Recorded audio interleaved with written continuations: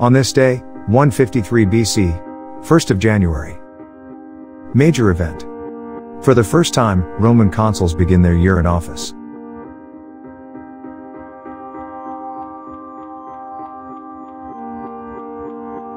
A consul held the highest elected political office of the Roman Republic from 509 to 27 BC. Each year, the citizens of Rome elected 2 consuls to serve jointly for a 1-year term.